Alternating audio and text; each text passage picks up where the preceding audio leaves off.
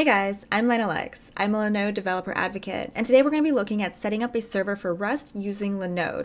Rust is a really fun game, I've been enjoying it lately, and it's really easy to set up a server using Linode, so let's get into it.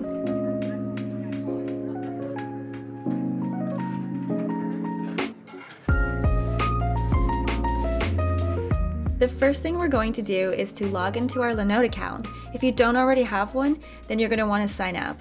Don't forget, if you're new to Linode, you can get $100 of free credit for 60 days by clicking the link in the description. So once you're logged in, the first thing you're going to do is to head over to the marketplace. In the marketplace, you're going to see a list of different apps that you can set up using Linode. We're going to scroll down a little bit, and towards the bottom you're going to find Rust. So click on that, and your options below will start with the Archon password. This is how you're going to log in to change your server settings, so keep track of that. Don't look at my password. Okay, you can look now. And then we have the server host name. This is going to be public facing, so make sure that it's something that you want people to find your server using. We're going to call it "This is Rust." And then you can type in your description, powered by Linode. We're going to put this is a cool place to hang out, just so people know what to expect when they click on the server. Then you can choose the maximum number of players at a time, anywhere between 10 and 100. We're going to stick to 50. For the world, you have some options as well, but we're going to choose procedural map. World size, we're going to pick 3,000. I had to double check this, but for the seed, you can select any number between 1 to 4,294,967,295. So if you have a lucky number that falls under that, great, put it in. We're gonna stick to 666. Okay, great. Now, global chat enabled, so this is, you can talk publicly to people. We'll say true. Player versus environment enabled. We'll say false for this. We're going to select the Ubuntu image. I think there's just one choice, easy to pick between. I'm going to pick Toronto, that's the closest region to me. You pick whatever is closest to you on this list. Now, for our Linode plan, the best bet is to go with a dedicated CPU for this because you want it to be nice and smooth.